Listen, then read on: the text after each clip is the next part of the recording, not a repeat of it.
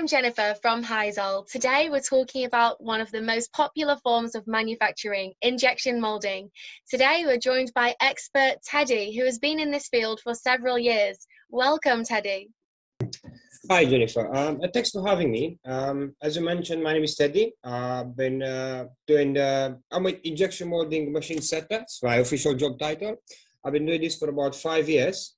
I'm really happy to be here and happy to answer any questions you might have regarding the subject. Thank you. It's great to have you. So let's start off by looking at the injection molding industry as a whole. Can you tell us a little bit about that? Injection plastic molding industry and its beginnings, it first as a concept was introduced in the late 19th century. The first patent for plastic injection molding machine was in 1872. A very basic device by today's standards, but that was a start for a very fast growing industry. And then now 1946, the modern version of extrusion screw molding machine was introduced by James Watson Henry. Using a rotating screw, James was very able to control the process, which drastically increased the quality of the parts produced. So the technology we use today is very similar to what we used in the past. However, the computers and the automation made the process a lot more easier, cost-effective, and way more efficient. The principle is the same, but the results are far greater and more reliable and more sustainable today. And it keeps evolving, keeps getting better.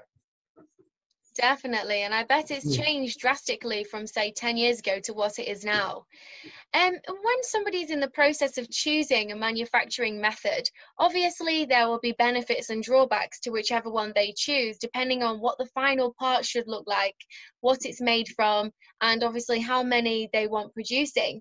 So what would you say are some of the advantages of somebody choosing injection molding, and could you give us some situations where it would be beneficial to choose injection molding for manufacturing? As injection molding, that's one of the main advantages of choosing injection molding is that you can produce a large number of parts within a very short amount of time. Once the tooling is ready and everything is ready, the production can be paused and restarted within 1 hour. Everything is ready to go. This is fast production, efficiency, low labor cost, because it takes little time, it takes little effort to mount and get the production start running. It's sustainable because you have 10,000 parts with the exact same specifications.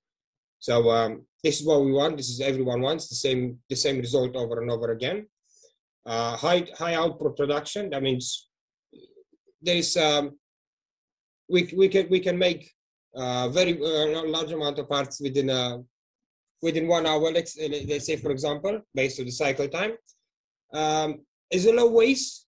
There's very little plastic wasted during the process, and everything that is wasted can be regrinded and reused at the machine when we're processing the material. One of the disadvantages for the injection molding is the cost for a low production. If, for example, if you only need 10,000 parts, or 100 parts, or 1,000 parts, up to 100,000 parts, it's just the tooling, testing, and designing the mold. The cost is going to be way too high for you to have any benefits or any advantages using this method. Once over 100,000 parts, if you want to keep making the same part over and over again, then injection molding is by far most efficient and low cost effective method. So I suppose from what you're saying, it's not that beneficial in the prototyping stage, or if you're doing small quantities, but then you would reap the rewards later on when the cost per part presumably goes a lot lower once you've accounted for all the tooling. Interesting. So what would make somebody choose injection molding over another manufacturing process, for example, CNC machining? We talk about injection molding and CNC machining. I think it's the question has been kind of answered already. As based on how many parts you want produced within how much time. And one of the, if you want injection molding, there's a disadvantage which I haven't mentioned yet. Is injection molding doesn't like sharp corners. As a principle, if you want to make the plastic flow to a sharp corner, it's not going to be efficient. There will be weak points there. So that is, you can overcome the situation, but it will be very costly. It will be very costly and it'll be very complicated. So it depends on the design of the part. You'll want to choose a simple design. You want to choose injection molding. A more complicated design, that means you want to go to a CNC, because CNC machines, they're able to make very complex forms. Okay, excellent, excellent. That's really, really informative. And I think for a lot of people who are thinking of manufacturing a product, once they have the design in mind, they're not sure which manufacturing process would suit them best. So I think that will really help a lot of people, guide them into which process would be best for them. So to summarize, if they have sharp corners, CNC machining might be better, because injection molding is better off with rounded edges and simpler design. That's correct, yes. And so we know the plastic starts as granules and comes out as the fully formed part. And in terms of an injection molding machine, it can appear quite complex. Would you be able to outline kind of the basic functions or steps to give us a better understanding of how an injection molding machine works? Injection machine, as a principle, as a whole machine, is there is a hopper which feeds the granules. The plastic, it comes in granules, which feeds into the barrel. The barrel contains the extrusion screw, which we talked about earlier. This is where is fed, mixed, and melt the plastic. The extrusion screw, as it turns, it pushes the plastic forward, pushing itself back, and getting the plastic ready to be injected into the mold. The other part of the machine, this is barrel, the screw, it's the body of the machine. There is the actual mold where the plastic gets injected in. Once the process of melting and screw back is ready, then the machine is ready to inject the plastic in the mold, where we'll spend that amount of time cooling down into the shape the shape of the mold. After which the mold opens up, and the part is ejected into a conveyor belt, and pretty much the part will be ready to be used straight away as soon as it leaves the machine. I see. And how about the mechanics behind this? And what's the software that allows the machine to be performing all these tasks? What kind of percentage is a man-made, and what kind of percentage is kind of computer based? When it comes to programming the machine, is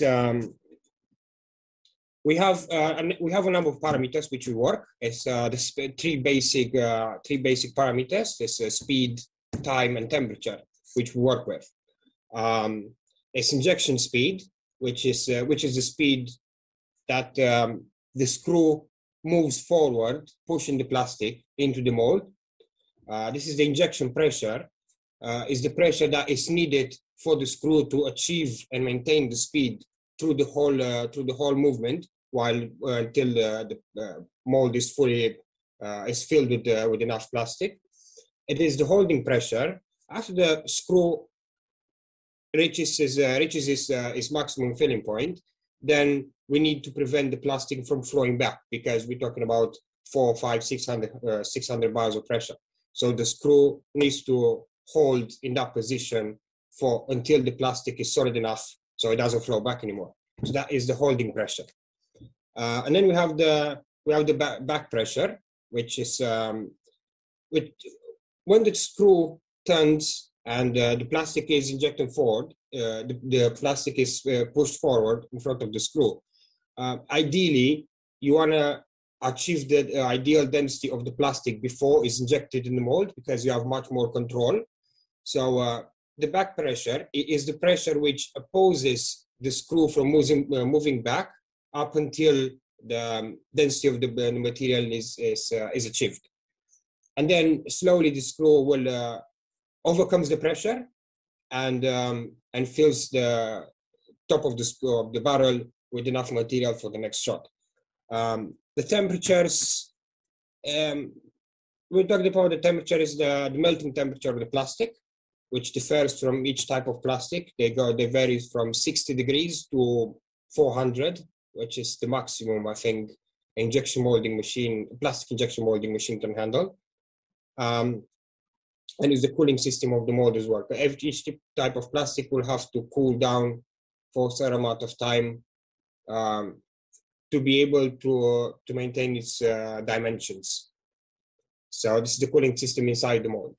So that's the temperature, pressure, and speed we're talking about. I don't know how clear I was about this. Extremely clear. Is there any benefit to somebody choosing a material that can melt at a lower temperature? Or what's the difference, for example, if I choose a material that needs to be melted at a much higher temperature? Is that more costly or? Well, when you have a part designed in mind, you got to think about what I'm going to do with this part. Where is this part going to be? What's going to be the environment I'm going to use this part in? If we talk about something that's going to be outside and the cold, in the freezing cold, you need something which is going to be a little bit more flexible with a low melting temperature, because outside it's going to be maximum 56 degrees. So materials like polypop, which is it's rather flexible, it's resistant to cold. It doesn't get brittle. Is flexible enough when it's hot outside to maintain its shape. So if you want a part which you want to perform mechanically, then you need the material like nylon or POM, which their melting temperature point goes up to about 300 degrees. But these parts, they're really strong. We also use a filling, like glass filling, which greatly improves the strength of the part. So based on what you want to do with the part you want to have, then you're going to decide in which range of melting temperatures you want to go. Basically, the higher the melting temperature, the more mechanical resistance you'll have. But with the mechanical resistance, you sacrifice flexibility. So you gotta know what you gotta do with it, where you're gonna use it, and how do you want it to perform. Excellent. Really, really interesting. Thank you for this insight. And how efficient is injection molding as a process? So, for example, how quick is a typical cycle time, and what factors can influence the speed of a cycle time? We're talking about the cycle times. Once the program is set, we have an average cycle time. But then there are type of processes which they run in fully automatic. That means the machine opens and produces a part, and it requires no intervention between cycles. This is parts without inserts. We don't need to do anything on the machine. So the machine runs fully automatic, produce parts one after another without any intervention.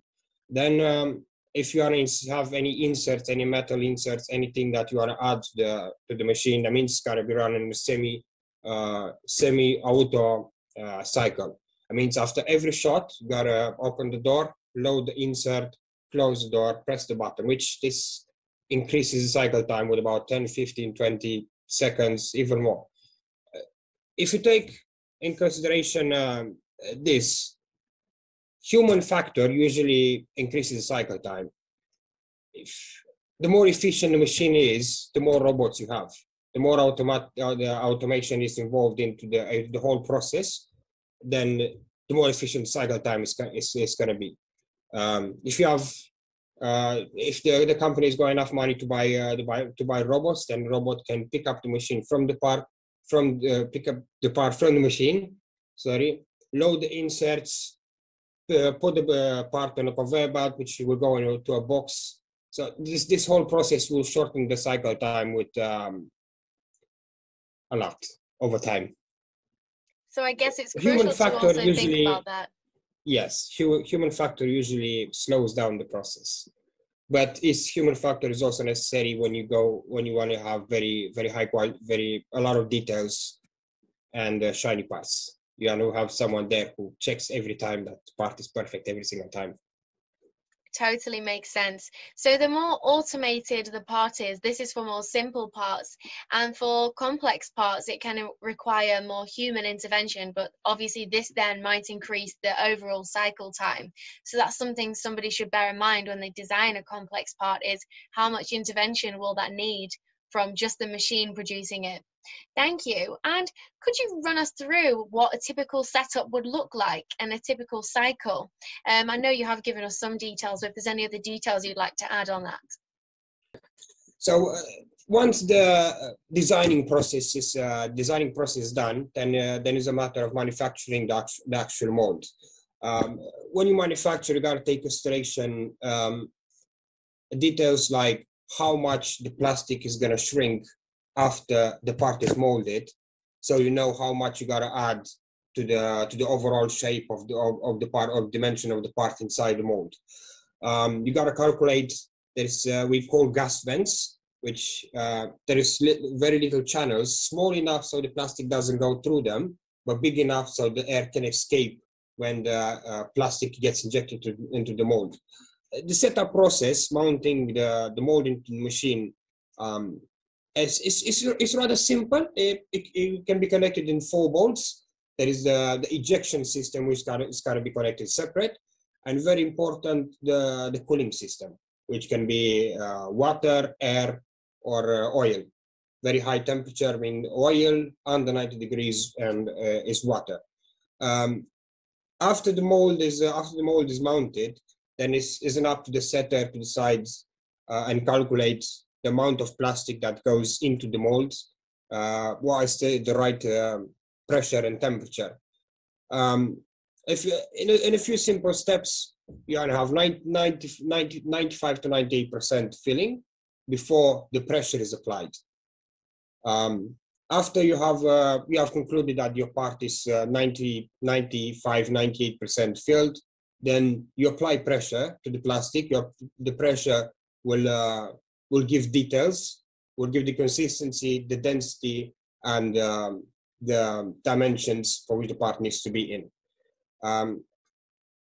After you apply the pressure, you have the times, how long it takes for example, how long the screw needs to stay forward until the plastic is solid enough so it doesn't flow back. And these times that they can be very sensible, because you can easily add 2 or 3 seconds on a cycle time. And you think about 200,000 cycles, that's 400,000 seconds extra. So with the times, it's very easy to overdo it. So yeah, this is when I was talking about the process. You gotta decide the time. You gotta find that sweet spot when the plastic is just ready, so it doesn't flow back, and set it at the right moment. This is the setting up process. Excellent. It does seem like there's an awful lot to consider before you embark on full-scale production. So in terms of the tooling, the setup, the test you go through, which again is why an expert like yourself should be guiding somebody through that process. And it's where it's really important to have that good relationship with your supplier as well, because you can talk through this with them and they can also make sure that the production is most efficient for you. So great, that was really, really informative. Thank you very, very much for your chat today. And yeah, we hope to chat with you again soon on your expertise regarding injection molding.